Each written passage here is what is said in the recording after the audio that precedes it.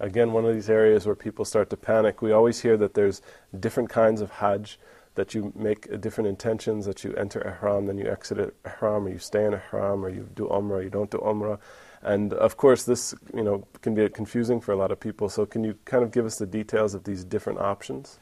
Well, since you already warned the viewers that most people panic whenever they hear the different kinds of Hajj and the different forms of Ihram and so on, I would like to assure you at first that it is indeed very, very simple. You just need to educate yourself, and this is a part of the preparation before Hajj, about the journey, what you need to do and so on. Simply, you make up your mind, are you planning to perform Hajj only? Or perform Hajj and Umrah? These are two kinds. In the second kind, if you're planning to perform Hajj and Umrah, sometimes you perform the Umrah during the month of Hajj, then take a break by exiting the state of Ihram and wait until the 8th day of the month of the Hijjah, then make a new intention for the performance of Hajj.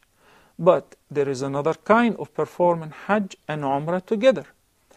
If you're planning to do them together without taking a break in between, you perform the Umrah during the month of Hajj, and you keep your Ihram on, and you remain in a state of Ihram all the way until you've completely finished the rites of Umrah and Hajj.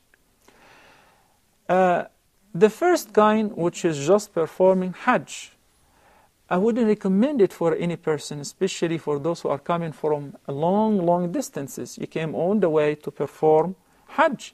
So why don't you enjoy making both Al-Hajj wal-Umrah? Since Allah subhanahu wa ta'ala stated, وَأَتِمُّ الْحَجَّ وَالْعُمْرَةَ لِلَّهِ, and complete both Al-Hajj wal-Umrah sincerely